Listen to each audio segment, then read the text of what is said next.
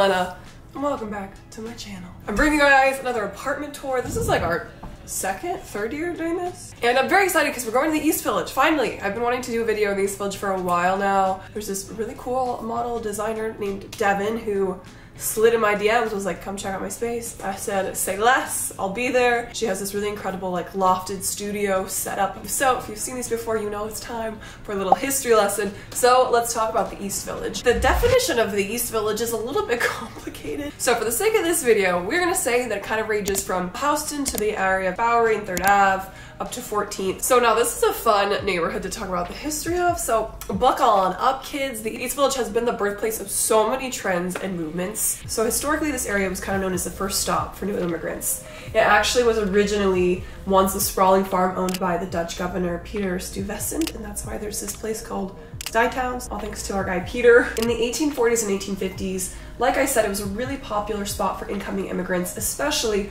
German immigrants who really created a home and a large community here, and then eventually as well as Hungarians, Poles, Ukrainians, and Russians. And there's actually still a really big Ukrainian population here today with this cultural enclave that's commonly referred to as Little Ukraine. So now let's take a huge jump and fast forward to the 1960s.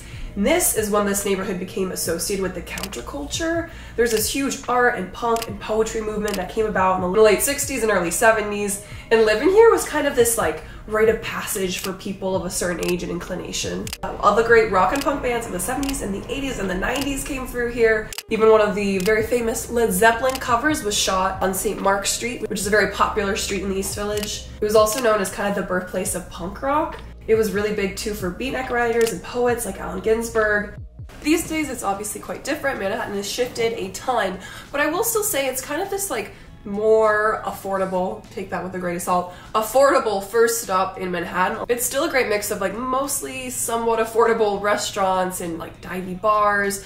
There's a lot of like eclectic artists as well as a ton of NYU students. Of course, it's not what it was back in the day, but I will say compared to other neighborhoods in downtown Manhattan, it definitely still has a little bit of that kind of grungy, rough, somewhat crusty feeling to it. So that's a little bit on the East Village. I'm very excited to show you guys Devin's apartment. First, I want to say thanks real quick to our sponsor for today, BetterHelp. If you've seen my videos, you know I've used BetterHelp for a very long time now. They're actually were my first ever like intro into therapy, was using BetterHelp. If you're unfamiliar with BetterHelp, it's basically the world's largest therapy service that's 100% online. Through BetterHelp, you can get connected to basically a huge network of over 25,000 licensed and experienced therapists. To get started, you basically answer a couple questions about your needs and preferences so BetterHelp can help you find the best match. Then you connect with your therapist and you can talk however you most feel comfortable, like texting, calling, video calling. And also if your therapist isn't a good fit, you can change really easily, completely for free. With BetterHelp, you get that same like professionalism and quality you'd get in person,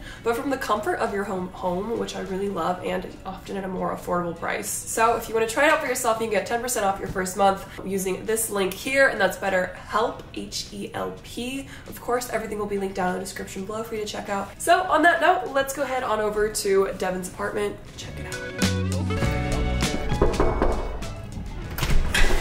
Hi, welcome to my studio. My name is Devin. I'm gonna give you guys a tour.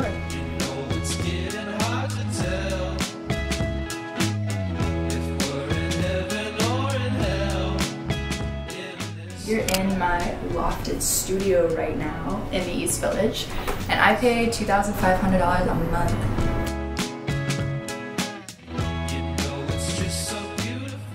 This is a lofted studio, I like to call it. I decided to keep my wardrobe over here. Most of the things, including this, are all found objects. Facebook Marketplace is my best friends. This is my first apartment by myself and I just had to make it very personal, so I just kind of started drawing on things as I do everything else. This is how Adam was created, and some fingies touching, and I just thought it kind of like gave it more depth. Is that a little J? Oh! Yes, this is my friend's first cigarette that she ever rolled, that we were very proud, so we just put that on display. These are like my little table books that I grabbed probably the most. How to Meditate in the Artist's Way. This was like the first magazine I was in for designing, which I was like super proud of, so have to show it off. Almost every painting in here is mine. The flower arrangement was from this girl that I'm really inspired by. Her name's like Lindsay Verconic. She's one of the people that got me kind of believing that I could start designing and sewing things. I'm a fake California person because I actually skate more in New York. It is the nicest thing to get you from point A to B. Just holding it, people are like, oh, you actually use that. I'm like, obviously.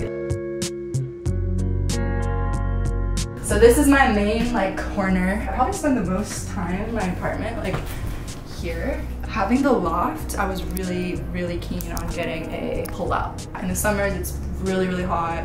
Makes a huge difference sleeping up here versus up there. This is my disco ball. It's like kind of corny, but like, God, I just love the light it brings. This is like a funky little guy. This is a sake glass. Any Asian like artwork is really like cool to me. And I don't feel super comfortable mimicking it, but I'll like give it life and honor it here in its own ways.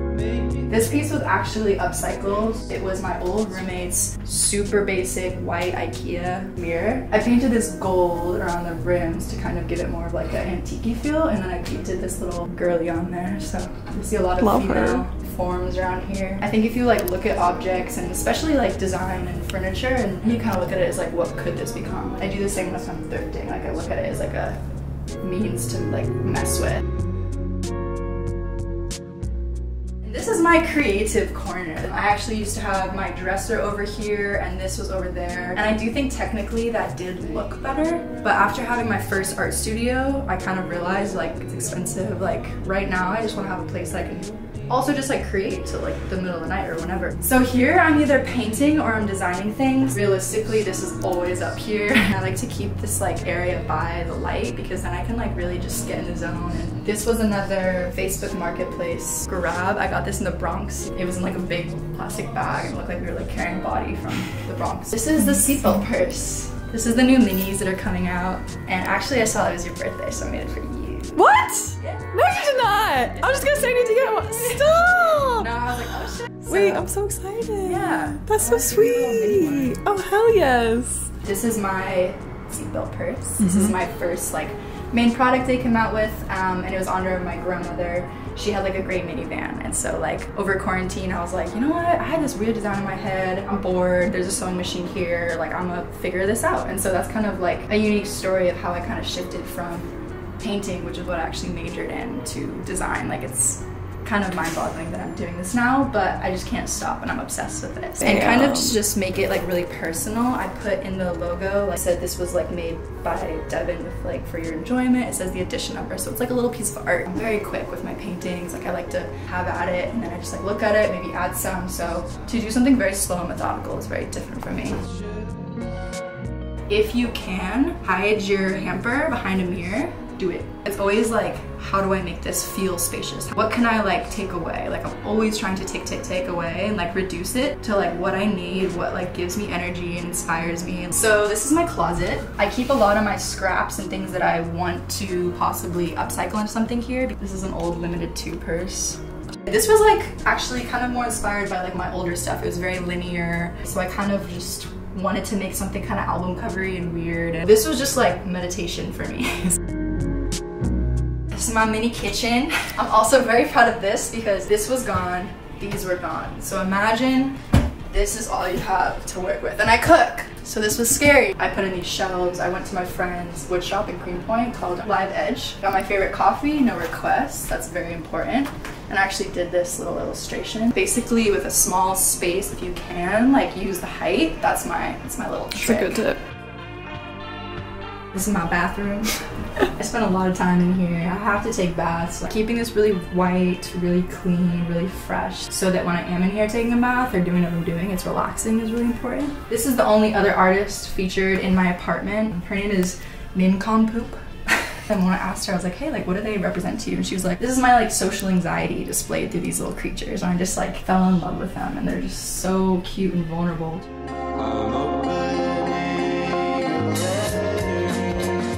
So we're up top, we're in the loft. This is where I feel like I'm like completely away from the world, and I love that about the loft. Yeah, I feel like a little Rapunzel up here. And this is just like very separate from the noise and the craziness down there.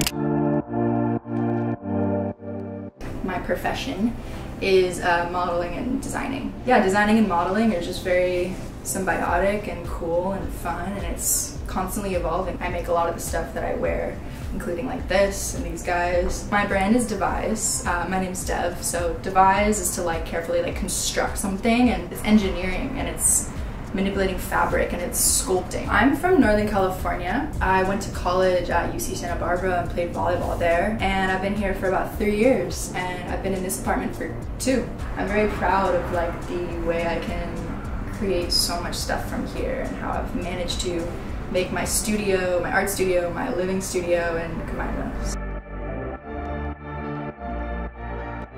I would describe my design style or my interior design as being somewhat Scandinavian, somewhat eclectic, and then just very in line with like my art. For like using a small space, it's all about, you know, implementing like feng shui. Like, does this feel good? Am I forced to be looking at this or looking at light? Like, you know, it's all trial and error. Like, I read this book about that, and it's just like you kind of move something and you sit with it, feel it. Describe the East Village. What do you love about the East Village? Oh. Sometimes like that annoying like kid in the classroom. Yep. It's like way too loud. Kind of reminds me of home in San Francisco because it's funky, feels like Haight-Ashbury in San Francisco to me. It's the closest I could get to Brooklyn and Manhattan with being in Manhattan for work. It's very like comfortable. I feel very comfortable. I like to be very independent. Walk out of my apartment and feel like I'm kind of enclosed in culture and people. There's a lot of punk rock energy here. A lot of college kids here. Sublease a place for like 6 months. It's super easy. I would do something like kind of end of summer into winter, so you actually get a taste of it. My favorite things about New York is the culture, the melting pot, the stimulation, the speed, the artistic ability. Like, everyone's really like looking out for each other. Everyone's really alive and raw, and that can come off as mean, but it's real and it's like super exciting. And I go places and it's very identifiable that that's not there in other places. So it's something that's like very special and very unique, and everyone should definitely at least get a taste of. Yay! She crushed it!